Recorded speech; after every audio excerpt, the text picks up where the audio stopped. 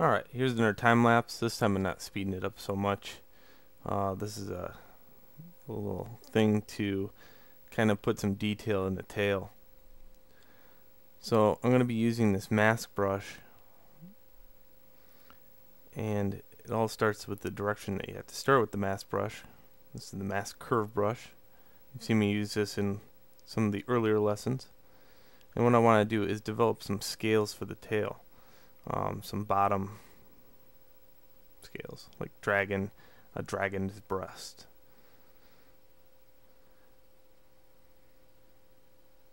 This tool takes some getting used to, so it takes me a couple times to get the selection that I really want.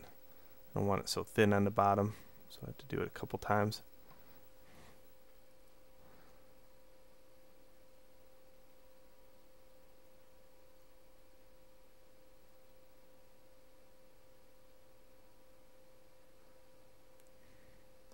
I'm going to inverse that mask.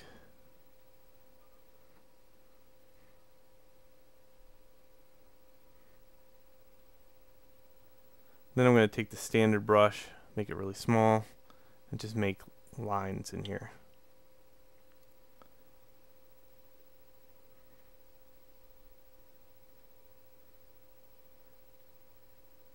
This is great when you need to make super details, but you don't want to take the time to go through and try to make a really small brush or mask it off or anything like that. It's just great to take your standard brush and gouge it out a little bit, and then you take your pinch brush and you pinch it back, so you can make some really nice detail on things.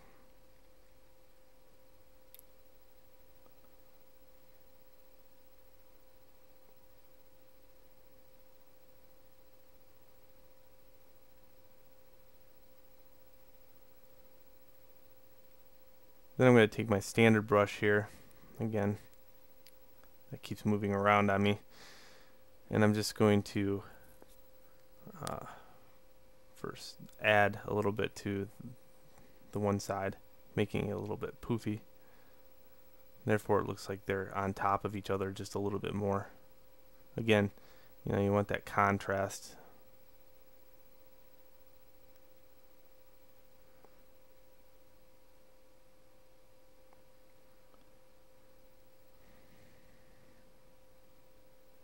Then I'm taking and smoothing those two forms because the mask is always too harsh. Basically because it's at, I'm still at a very low polygon ratio. I'm only on level 6 still, so I'm inflating the form just a little bit after I do that, so it puffs that section out. And then I can clear the mask and do another shift smooth in the area, and you can see that divides up the body quite well.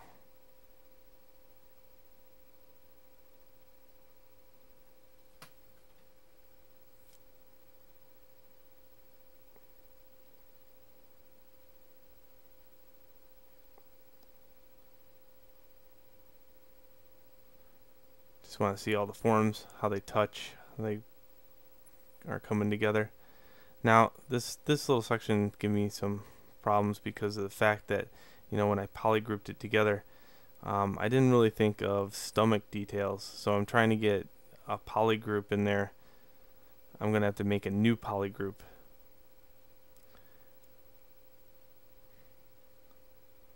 So as you can see, this polygroup right here is what I'm trying to get a hold of, and it's part of this arm structure. So I'm gonna have to separate those polygroups out by hiding everything except for that area right there. And I group that together using the group visible feature. So now what I got is the ability to hide everything except for that part right there. And now I can work on the undercarriage of it to blend the new scales going all the way up to the stomach.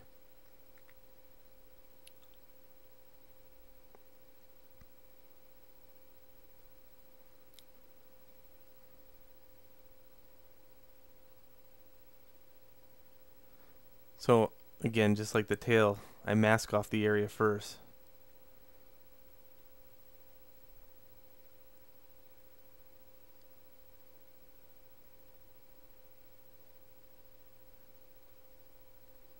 And then I'm going to sharpen that mask a little bit.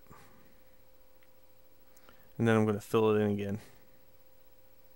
You can see I'm only on level 5, so it doesn't give me a whole lot of detail in this area. So I'm going to have to sharpen it and then add just a little bit more right there just to get a sharp enough mask. I'll inverse it and do the exact same thing I did to the tail. Subtracting the form and then pinching it.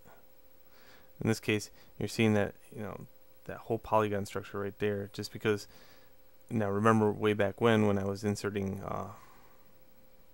Z-spheres in the area, and I said, well, I got to make sure all the areas have enough detail so I don't have to keep going up and down so many levels.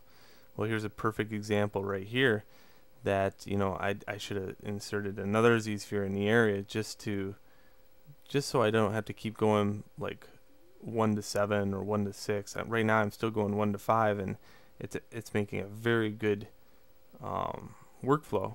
But anytime that I have to get too high, that leads to a long wait before it backs all the way from a level 7 to 1. So that's why I do that. Again, it all trickles down to your workflow. So now what I'm going to have to do is just try to get as best I can in this area, clear it out and smooth it.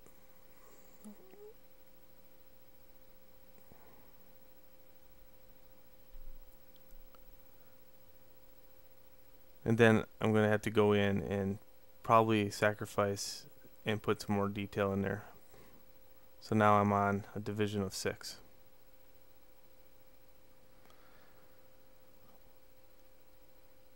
I'm using the pinch brush here to pull those muscles together. Alright, so far so good. In the next video I show you a lot with the pinch brush, so I'll meet you in the next video.